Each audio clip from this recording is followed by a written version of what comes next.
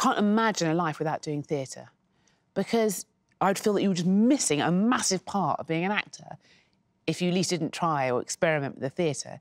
There's something about the energy that happens between the playwright, yourself as the actor, the other actors on stage, and the audience. And this kind of energy is going through all those voices, and you can feel it. And there's a kind of magic that happens that, even though it's really scary, I know it's really scary, and every time I do a play, I think, why am I doing this? Because it's so scary.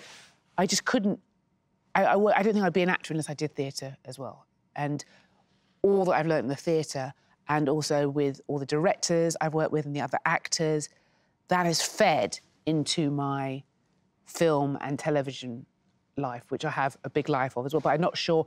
I didn't always get the same opportunities in film and television as I have done in theatre. There weren't the restrictions on the way I looked on my colour that there were on television and film at that time when I was young and I started out. I can do the parts. I could play a duchess on the theatre, and nobody, well, because of the directors of our generation that were casting me like that. Maybe it wasn't like that the generation before, but I was getting parts which I wasn't getting on television and film only recently. Right.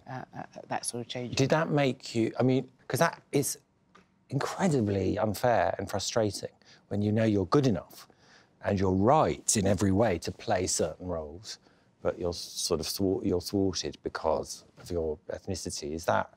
Was that? Yeah, it definitely was. I mean, I couldn't let it get me down in that sense that I think I sort of tried to be in the school of excellence, and I just had to be better, done more work, more research, more everything than anybody else in the room, so that I could feel like I could just earn my place and more everywhere I went, which is not maybe that's not... I don't know if I would have dealt with it that way now, but that's what I did then.